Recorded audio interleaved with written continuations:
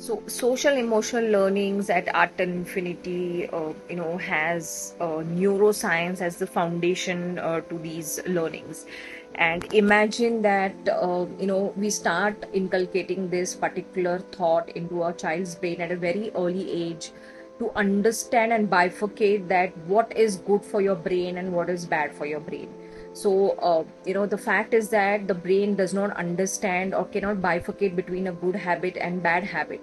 We have to infuse that kind of thought into our brain, and with the validation of science and with the validation of the facts and figures coming from neuroscience, will help our kids to buy our points with a logic. It cannot be something like, just because my father or my mother is asking me to do this and it's a good habit or a bad habit, I should not follow. That should not be the case. It should be backed by some logic. That's when our children start getting confident about our words in that case.